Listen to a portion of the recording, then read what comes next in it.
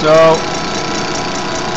here we're moving the cold start advance arm from zero. Is this zero to advance right now? Yep. Zero advance to full advance. That's the advance piston in the bottom of the pump moving. Is that right? Yep. And let's see if we can watch what happens when we detach power from the high altitude advance.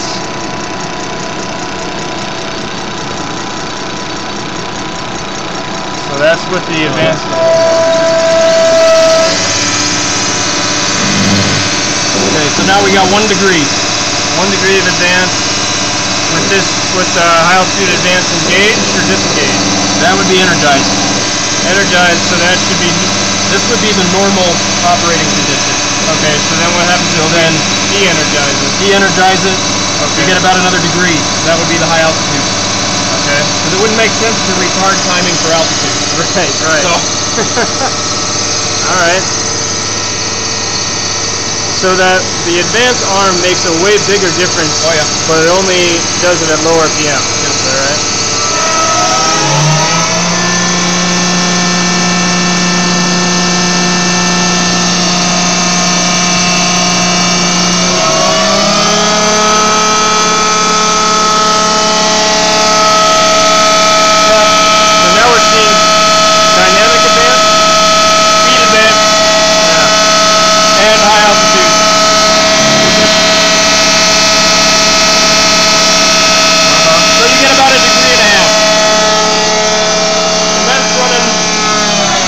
Up at the, that was 2150.